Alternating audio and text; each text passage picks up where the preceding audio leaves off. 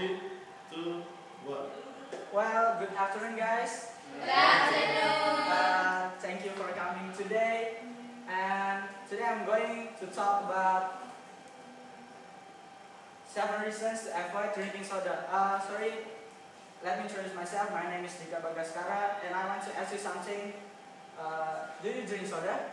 Yes. How much? Almost every Well then, before I say to the point, I want to let you know about the ingredients of soda. The first one is carbonated water. The second one is CO2, which is produced by ourselves when we are breathing. And the third is sweetener that contains of sucrose and HFCS or high fructose corn syrup. 4, caffeine, then preservatives that contain of sodium benzoate, colorings that contains of carnosine and tartrazine, and the last is flavorings.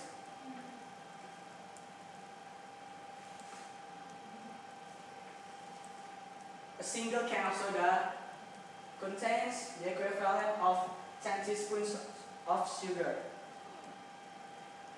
This amount of sugar, especially in liquid form, skyrockets the blood sugar and causes an insulin reaction in the body. Over time, it leads to diabetes or insulin resistance. Next is phosphoric acid. Soda contains of phosphoric acid, which interferes with the body's ability to absorb calcium and leads to osteoporosis, and stomach acid, then slowing digestion, blocking nutrient absorption.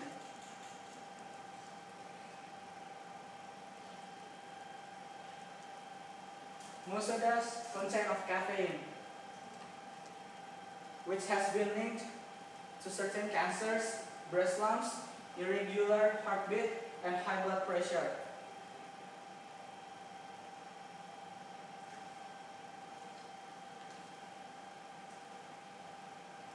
And then the water that used in soda is just simple tap water that contains of chlorine, fluoride, and traces of heavy metal.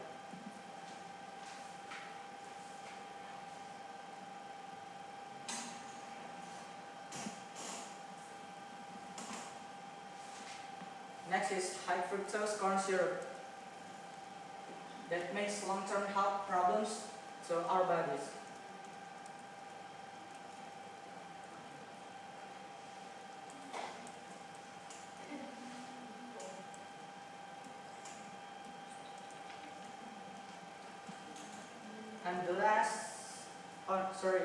And next, dehydration.